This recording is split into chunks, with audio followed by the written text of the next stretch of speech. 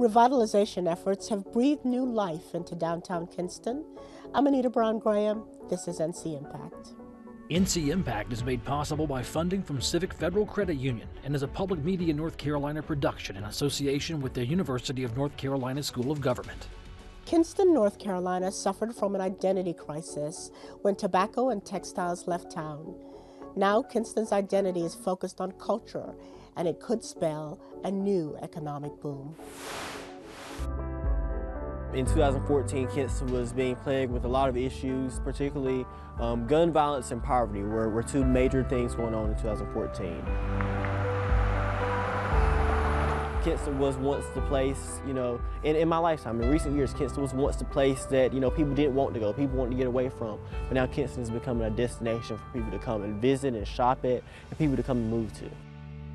Over the past couple of years, we've had a lot of people that have moved to Kinston from New York, DC, Washington State, Virginia, all sorts of places. They're intrigued to live in Kinston because of everything that's going on in downtown.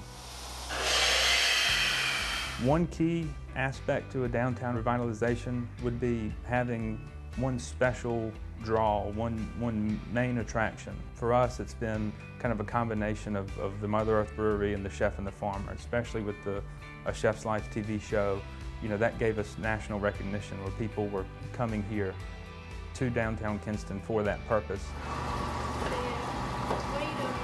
I'm definitely optimistic about the future of Kinston. My goal is for it to be a bustling, thriving small town that has enough to offer that my children might consider settling here.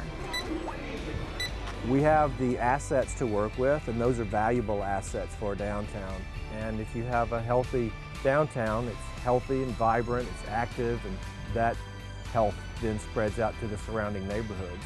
When I travel the world and travel to different places, I always want to come back home because home is what made me. It's what where community really is. And there's so much to love about Kinston. There's so many opportunities and so much potential here. I want to do whatever I can to tap into that potential.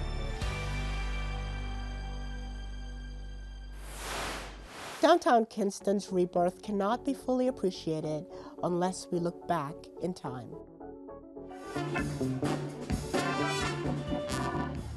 Well, I'd always loved downtown because, I grew up walking these streets. You literally could come down here and buy everything you wanted, from cars at one end to hookers at the other end, at Sugar Hill.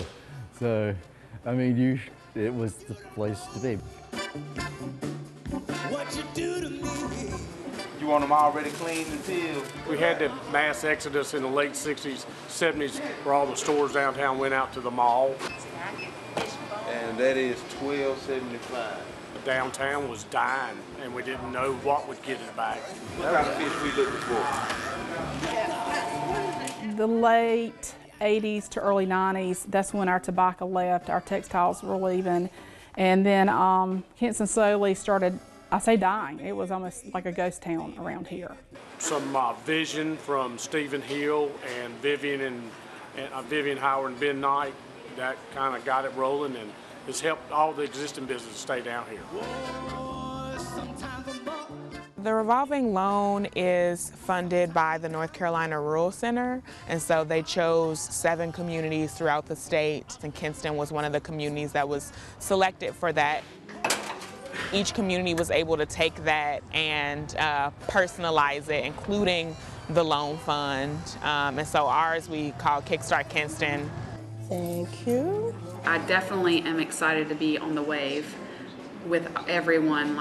We're all so much trying to complement one another and not compete. So each business that comes, it is very much to complement our town.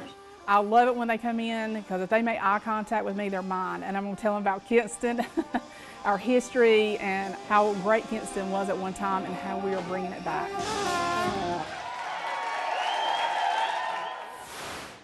Kinston's business growth is linked to culture. Artists supply the creativity and dollars. There's a new program in town to convince even more artists to move to Kinston and start creating.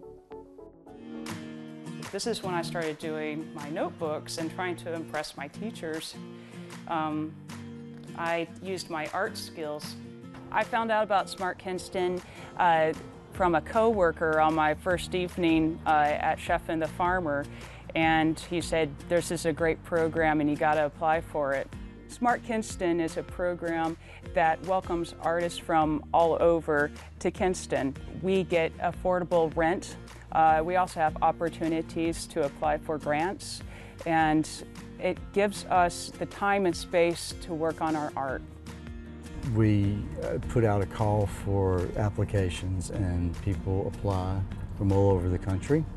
And then we bring them in for a weekend to, like an orientation, you know, see if they really want to come to Kinston, explain the SMART program.